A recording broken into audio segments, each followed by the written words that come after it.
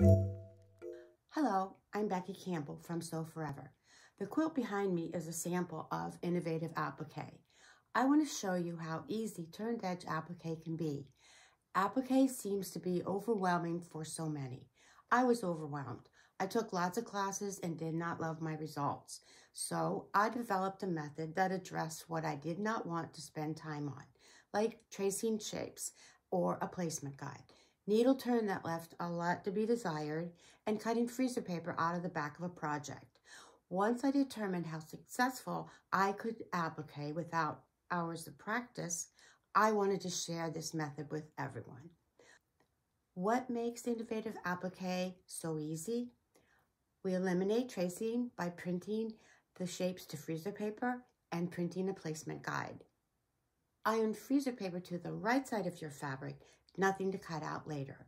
Trim your shapes with a small seam allowance. Turn the seam allowance down with a clover seam ripper and Roxanne's glue basting. The freezer paper holds the shape and only the seam allowance turns down, giving you precise results. Place all your shapes on the background fabric before stitching anything down. This saves time stitching areas that will be held in place by the shape on top. And there's a bonus. Learn how to create dimension with a super simple trapunto technique. Thank you for watching. I look forward to sharing these techniques that will enable you to enjoy applique.